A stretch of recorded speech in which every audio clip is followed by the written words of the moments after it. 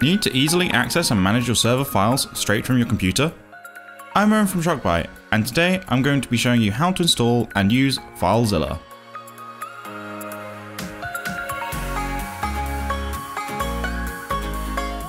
FileZilla is an FTP client, with FTP standing for File Transfer Protocol. This allows you to access, upload, download, and manage files from your server directly from your computer. You may already be used to accessing your server files through the server control panel. However, using an FTP client such as WinSCP or FileZilla allows you to do this faster without needing to access your server control panel, and it has fewer limitations.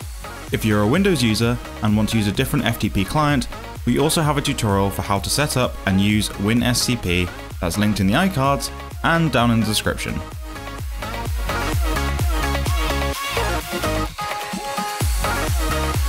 To download and install FileZilla, head to filezilla-project.org/download.php, which is also linked down in the description.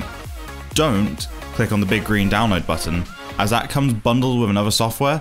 We just want the FileZilla FTP client. Also, make sure that you download the FileZilla client and not the FileZilla server. Click Show Additional Download Options. Then click on the recommended download link for your computer's operating system. Once it is downloaded, run the installer and follow the instructions to install, then run FileZilla.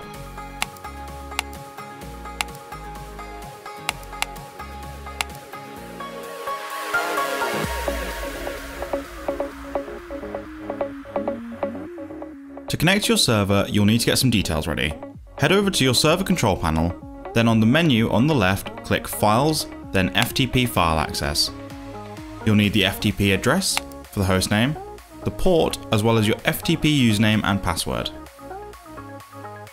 Now you've gathered all the information you need, head back to FileZilla. There are a few different ways you can connect your server in FileZilla. The first being to fill out the information you have collected at the top to quick connect your server. For this tutorial, we'll be using the Site Manager, which makes it easier to access my server via FileZilla in the future. This can be found by clicking the icon at the top left, just below File. Here you can click on New Site to add a new server connection and also name it something memorable. I'm going to name it Minecraft Survival Server. Then proceed to fill out the information on the right hand side. Once everything is filled in, click Connect in order to connect your server. You should now have access to the server directory and can easily upload, download, and manage your server files.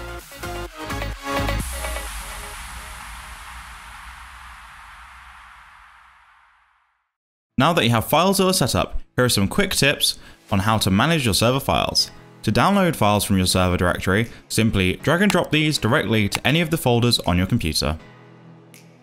To upload files from your computer, just do the opposite by dragging from your local directory into the folder on your server where you want the file to be uploaded. You can also quickly edit server config files by double clicking on it directly from FileZilla.